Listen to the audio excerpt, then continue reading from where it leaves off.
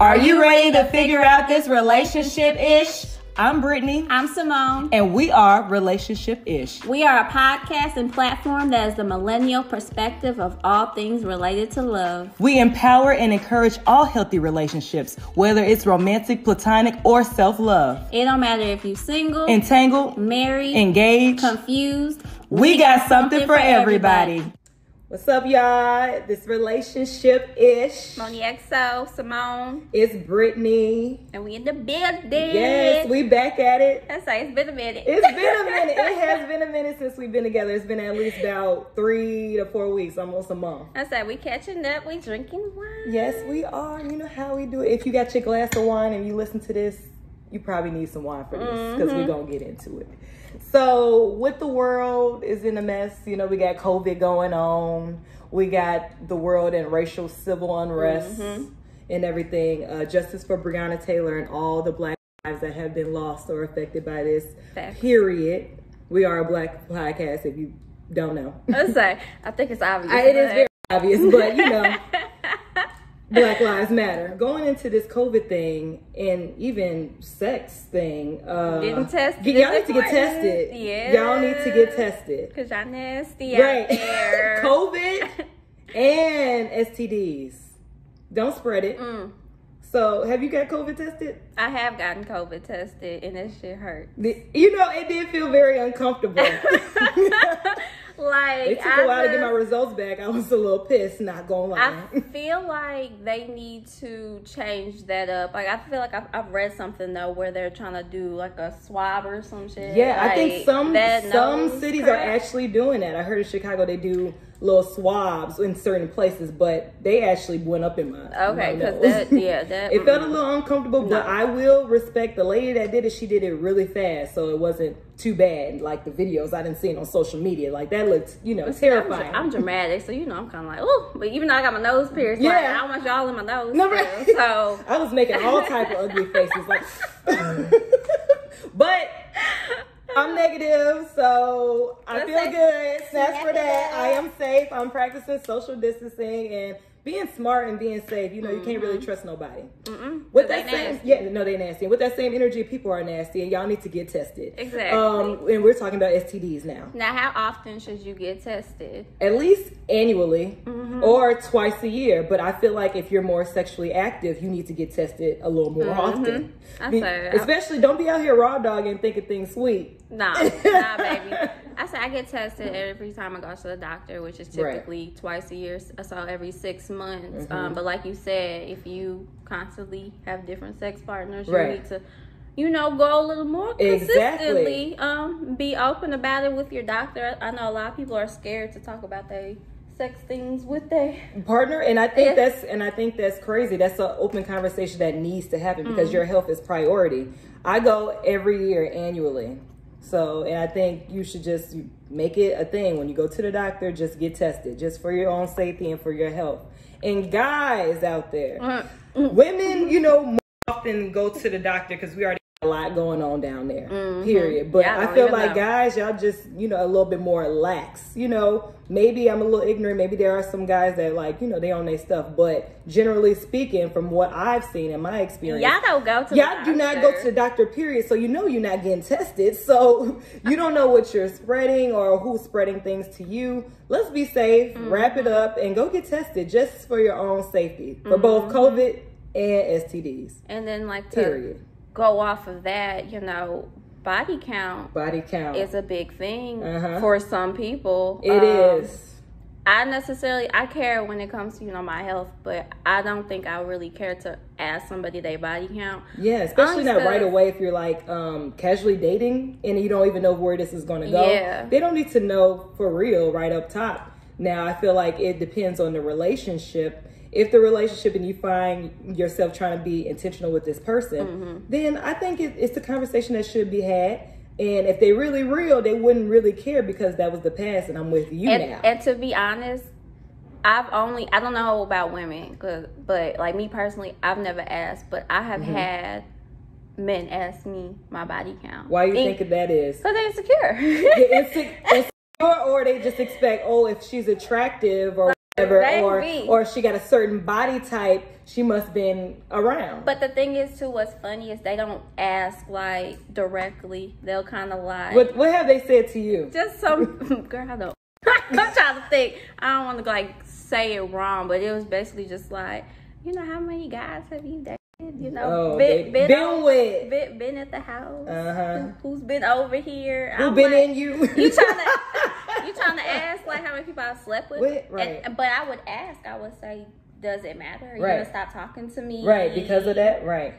Now, I think it's only concerning if, like, people have, like, a crazy amount. There's some people that have over 100. Now, to me, that's concerning. Have you heard of, what's the boy that made... I don't judge. That's nasty. Bust It Down, Tatiana. Who's he again? Oh, Blueface? Blueface and has so many... his body count is insane. That's nasty to me. So, I think that's where it gets kind of concerning, when it gets outrageous. Oh, okay. I just want to know, what's the point of having that many body counts? Yeah. Honestly, like, how can you see yourself just having that many people? I said, like you say all the time, that's a soul tie. Like, that's so many. You know how many bodies are in that's connected to your soul? I know we're getting deep, but no, for real, like, people don't understand. I guess when you get older, you realize, why am I feeling empty? You keep giving your body away so many times, and you have this void that you're trying to fill. That's a soul tie. So let's keep it real. If you didn't have sex with some people, and even if you don't even mess with that person no more, if they walk in a room, tell me you don't feel some type of way. Yeah. Period. Yeah. You could be over and done with them, but you know you used to have sex with them, and all the time at one point. They walk in the room, you feel a little bit of a way. You know why? It's a soul tie. That's something, you know, over time I've learned. Like, I never thought of those things until we started doing this and learning those things. And I'm like, damn, like, I ain't never think of it like that. Yeah. That's why you so angry out there. Yeah, and you be wondering, like, why am I feeling this way or whatever? Man. Oh, little plug. If y'all haven't already, y'all should read the book Relationship Goals by Pastor Michael Todd with Transformation Church. I'm gonna read it. When I tell you, that book is dropping all types of gems on relationships, whether you single, you in a relationship, you're in an entanglement, whatever, or married, it can literally help and shape your relationship in a different perspective. And obviously it has the guy component. I am a believer, you know what I'm saying? We are believers. But even if you're not even a believer and you're kind of spiritual, I'm telling you, it can really help you. She's been telling me to read the book. I still have not, but I'm going to. You should read the book and follow his sermons. He has sermons on YouTube. It's called Relationship Goals, and he just finished up his Relationship Goals Reloaded sermon series, which was really good. Be sending them to me. I do. I really do be sending to you because, girl, that sex sermon was like triggering. I'm like, whoa, you know what I'm saying? Like, all his sermons really have purpose for it. And just as a young pastor, he's in his 30s, and he's so relatable to the younger generation and really all generations. I have never seen a pastor be so transparent about relationships and sex. Yeah. What we've been taught when we were younger and about sex in the church, they don't really coincide like that unless you're married. But then even when you're married, the church don't talk about sex. And he talks about it. So he dives deep. I don't want to give too much away. Read the book. Go watch his sermons. You will thank me later, period. Okay. Now, before we get to the next topic, I really want to touch on, do you think that women or men take body count more serious? Like, who's more sensitive towards it? Men. Period. I agree. One of us got to play the devil's advocate, though. But the reason why I say that is because women are naturally more accepting a little bit, even though, like, they'd be like, girl, he a hoe, but that means he know what he doing. You know what I'm saying? At the same time, be like, he a hoe, let me see what he could do, you know, but they get mad when he a hoe. So it's kind of like contradicting, but at the same time, with a guy, to me, it's more like an ego pride thing. Oh, wait a minute. I don't want my girl knowing, like, everybody that went up and through her. I don't want her to be no hoe. I don't want the guys being saying, like, dang, that's who you with? Like, we all didn't hit that. Or, like, oh, she didn't ran up the block, you know, with it or anything. You know why I think is crazy about that, though, is that men are like that and have that mindset. But they the main ones. Doing that. But they the main ones, doing that and, like, looking at Instagram models and strippers. It don't make sense to me. It's very contradictory. I guess if it's not your girl, it don't matter. Right. No, exactly. When it's not your girl, then it's like, okay. But if it's just any other girl. It's like, okay, she can do that. But that's crazy. If you on their arm, they're like, oh, no, my girl can't do that. No. Or wear that. First of all, if you have a controlling man, get rid of him now, because that is not okay. Or a controlling woman for that. Yeah. That's not control. We do not play that. That's very toxic. I think a controlling woman is worse than a controlling man. Too, you know, it's got that. They're both toxic and they're not both good. Bad, but yeah, like controlling men or women are smart. They finessing. That's what that is. They are finessing that man. If she's controlling, she's finessing you, sir. Oh my goodness, that's funny. Now let's talk about entanglements. You know, I know it's getting a little dated, but we had to touch on it a little bit. We had to touch on it a little bit. Did you listen to that song though? No, I did not. Yeah, I should play. I can play it. It might be a copyright issue. I guess I've seen the entanglement. I need to look it up. I think that's kind of hilarious. But entanglement is the new word for situationships. Mm-hmm. You know how we was big and saying situationships? It's really entanglements and situationships go hand in hand. They are essentially the same thing. They both toxic. They're very toxic. You know, it's like a relationship, but it's not. You are entangled with somebody, especially physically, because you are most times having a physical relationship with them. Okay, so my question is, so before I had a discussion with somebody and they said with a situationship, mm-hmm. you can only have a situationship if sex is involved, and I disagreed with it. Yeah, I disagree, because you can still kind of like maybe do sex-related things. So you don't really have to have sex. An entanglement is that situationship version, like X-rated, you know, friends with benefits type stuff. Yeah, like I think an entanglement, even though they're similar to a situationship, maybe the entanglement is the sex part, where a situationship you could just, you know, go back and forth with somebody and not have anything involved. I didn't think of it that way, because entangled, you are entangled. I say, if you listen to that August Alsina song, he was like entangled in the sheets. So that man, a fool. That is hilarious. Oh my goodness, that's funny. But August and Jada.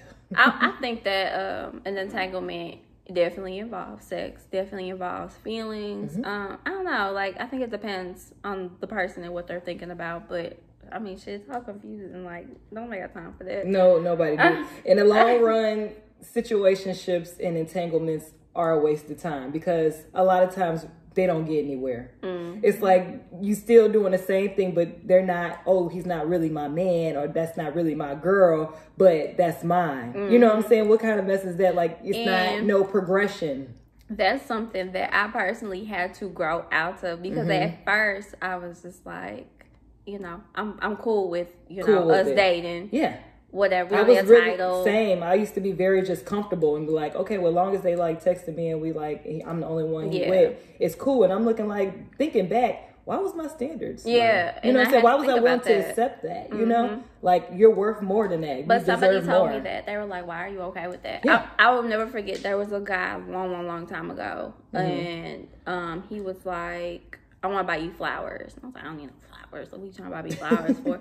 He was like, why wouldn't I buy you flowers if I want to be with you and date with you? And I was like, like that stuck to me, and that was years ago. That was probably like when I was like high school, getting to college type thing. Wow. Like, why not? You think of that because you wasn't used to that. Yeah. So now it's kind of like a given thing where, I mean, I personally love flowers, but I wouldn't say that I expect them, but I'm worth you getting me some flowers. Exactly. You know? Like, I'm worth some type of cute effort. You know what I'm saying? And that's how I kind of felt, too. I'm like, if they can't even put in the minimal effort and even more than that, I don't want you to just give me minimal, but, like, actually put some real life effort into it. Take like, me on a date. Yes.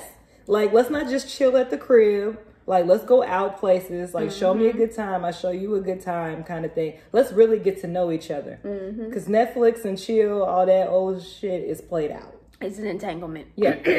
I'm about to say that come over after 10 p.m. Like, that's not okay. Okay. So now we talked about entanglements. Yeah. Let's talk about open relationships. And I really want to talk about this because Brittany done got me into watching Insecure. I know She's so I'm late, y'all. She's so late, y'all. I'm hella late, but I'm on season 2. I think I just finished season 2, actually. With Molly, Lord. I hope y'all watched Insecure. Y'all probably did already. But yeah, because that was that open marriage shit.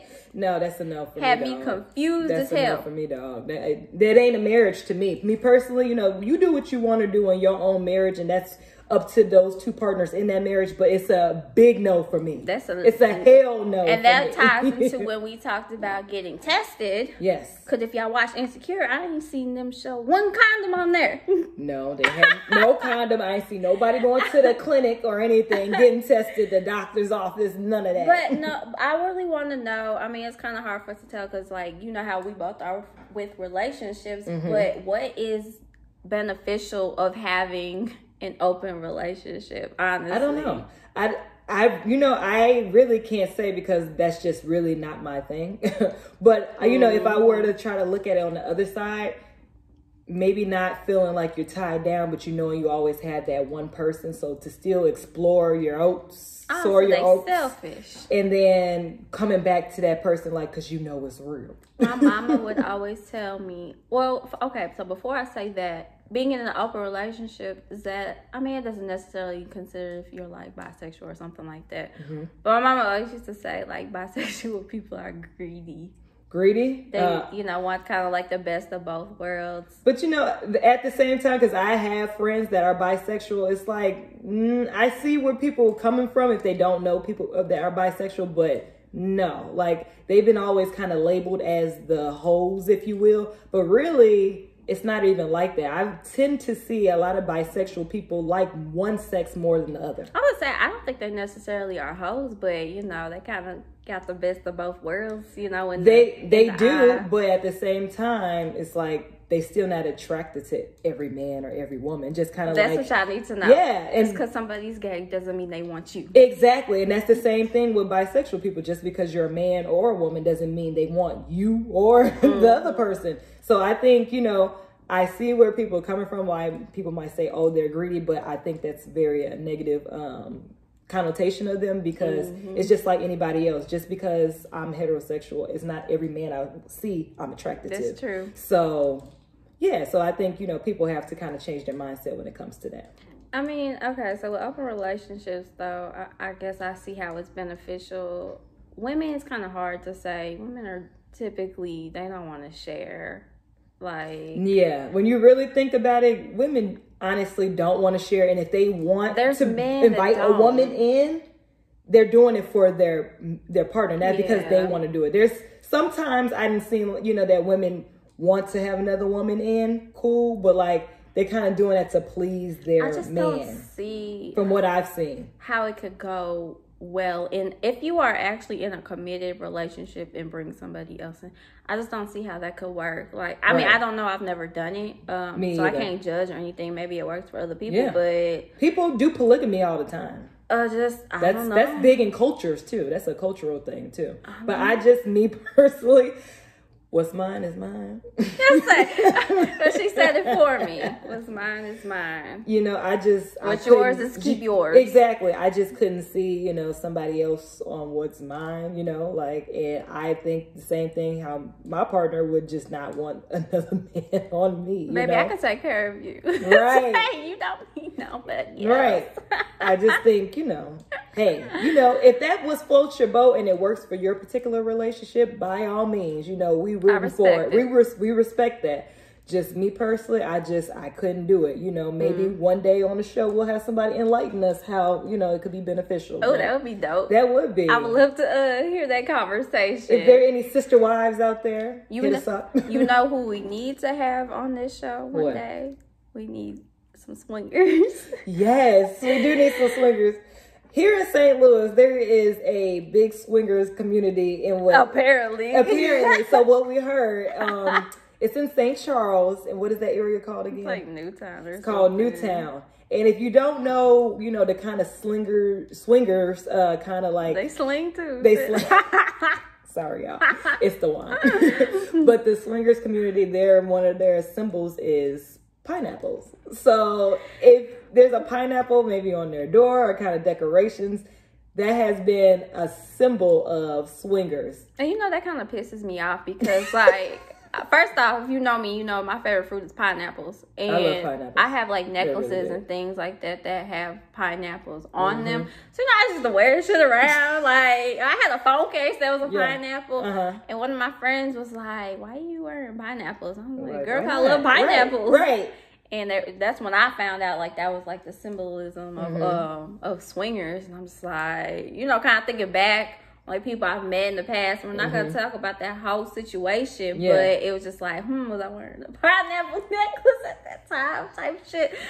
But that's hilarious. So she probably thought you was a swinger, or she knew that you didn't even know that was the symbol. Shit, I said back when that happened, I didn't know anything about life. I was so sheltered when it came to certain things. So that's what's kind of funny about it. But for those who may not know, Brittany, what is a swinger? Swingers are basically a group of people that they come together and they switch. Switch meaning, like, you know, the most times they're married or in relationships, and there are communities of people that come together and they literally switch partners. So, like, if I was married or whatever, and there's another married couple, I would be with their husband, and then their wife will be with my husband. Do you see how this ties into our topics of getting tested? Like, for real.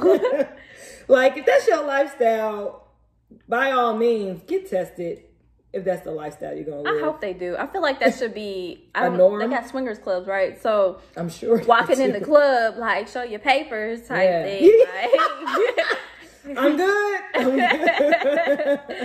I don't know. That's a unique party. I don't have any experience in swinging. I don't plan to. I don't want to. I'm not interested in that. But if somebody, you know, I would like to hear that perspective. Anybody listening, you want to come on the show and talk to us? Like, is there any benefits to it? Like, does it keep everything spicy as people, you know, think? I could see it keeping it spicy. I think you have to be very secure in your relationship. You have to, because if you are a person that, like, no, that's mine, you know, that mentality, it's not gonna go over well. But I also feel like a lot of people do it because they feel like they're gonna lose, like, their significant other. And like to cheating or something like that. But isn't that cheating at the same time? Well, not really if you're allowing it. So, okay, so you don't think, like, having threesomes and stuff is, like you see your man over there a little bit too much? Now, like, you already know how I think about it personally. Don't be like... You already know what I think about it personally, but I'm over here trying to play devil's advocate. It's so hard. I guess that's a way to have fun in a relationship, but I just couldn't. I feel like you can't have a threesome if you're in a serious relationship. No. That's me. I think it could really work if it's like just a casual dating, and you don't really have no real intentions with that person, and y'all just want to have some, like, wild, freaky fun. I think that would be cool then. But if you're really committed to that person and you really only thinking about that person and nobody else, and then you invite somebody else into a relationship, to me, or in that threesome, you just inviting trouble into a relationship to me. I think so. I think I can agree with you on that. I hate to be, like, agreeing with you on everything, but no. I mean, I like, when I'm in a relationship, like, I'm all in. Like, I only want, like, you. I don't want no other distractions, no other parties. And I definitely don't want no other woman on top of you. No. That's the last thing I want. If I don't want to see that already, just us in public, why do I want to see y'all naked? No, I do not want to see that any parts. Do you remember watching the game? Yes. When Melanie tried to do that with Derwin, and she saw how, like, the girl was, like, kissing him a little too much, and she was like, get out. Yeah, see, I would have been Melanie in that situation too. I don't even think I make it that far. No, I said it wouldn't even made it that far. But I'm just saying, like, I would react the same way as Melanie. But knowing me, that wouldn't even went down. Period. I said, I apologize. Like I said, if anybody that done had a threesome, you know, open our mindset, you know, enlighten us. We would love to hear that perspective, and if there are some real true benefits of a relationship when it comes to threesomes and open relationships and swingers. Perspective. Yeah, we need. Yeah, I love hearing different perspectives. You know, especially just don't want to be staying in my own kind of views and stuff. Now, Brittany. Yep. What else we got to talk about? Shoot, we didn't talk about everything. We tied it all together. We got get tested, both STD and COVID. It's important. Entanglements and situations are dang near the same thing. Mm-hmm. Open relationships and swingers are very similar. I say the most important thing, get tested. Because you're quarantined. Yep. We know y'all being nasty. Yeah, because ain't nothing else to really do. Because outside open a little bit, but like, hopefully you being nasty with the same person. Because I mean y'all quarantined. Like how you you ain't supposed to be going out anyway. I hope you're not trying to really experiment so much in this pandemic. I hope you have at least a consistent. I'm gonna say it's been real hard for the cheaters because they can't go nowhere. Nope, you can't really. I mean, if they really want to, they can. But I mean, like you're taking a huge risk right now. Yeah.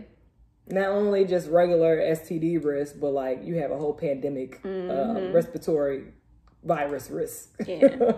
Well, y'all better make sure you follow us on Instagram, Facebook, relationship.ish. Email us if you have any comments, questions, concerns, ideas at askrelationship@gmail.com. So that is askrelationship.ish@gmail.com. Yeah.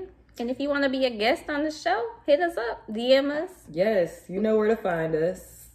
And we about to wrap up this thing. All right. It's been real. It's Brittany. It's Simonne. And this has been Relationship-ish.